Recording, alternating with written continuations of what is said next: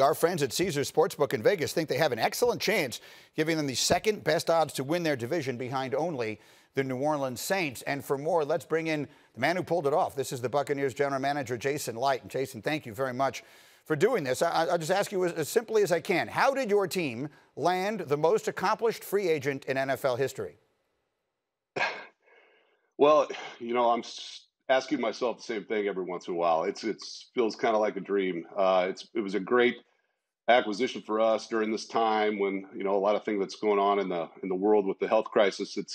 It's been a nice escape to know that we have Tom Brady. It was 2 weeks ago today that the legal tampering or the negotiation period started when we made the first call to his agent, and it seems like 2 months ago now. But when we made the first call at 12 o'clock, and he said, "You made a good decision to call," we knew that we might have a very good chance of getting him. And just take us through it from there, as much as you can tell us about how that process worked. Well, we spent a lot of time this offseason, as soon as the season ended, meeting, evaluating every quarterback, every player, like we always do, but especially quarterbacks that we thought would, that could be potential UFAs.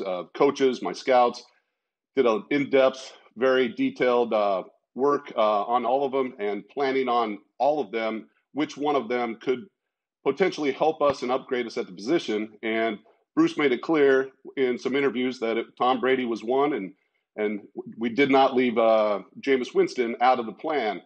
As soon as Wednesday rolled around and we were able to talk to Tom Brady, we had a great conversation. Bruce and I, we talked to him for over an hour and a half, and he made it clear in the conversation that he was very, very interested. It was almost like a recruitment on his part, telling us why it would make sense for him to come to Tampa Bay. And the following day, we signed him. But it was at that phone call that we realized that we felt like, we had him.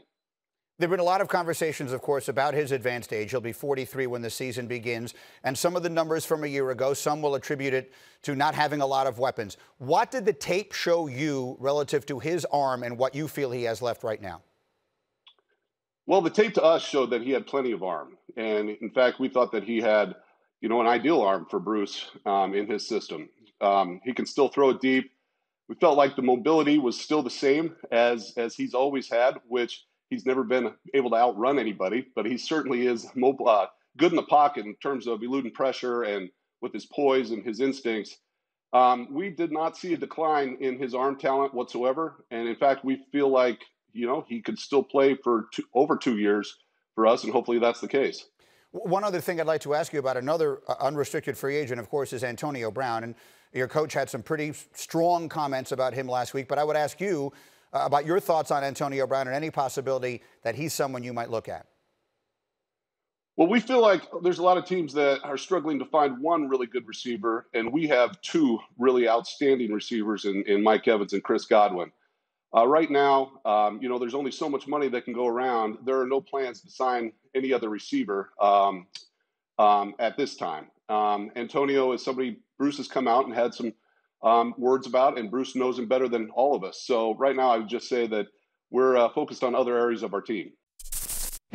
Thank you for watching ESPN on YouTube. For live streaming sports and premium content, subscribe to ESPN+.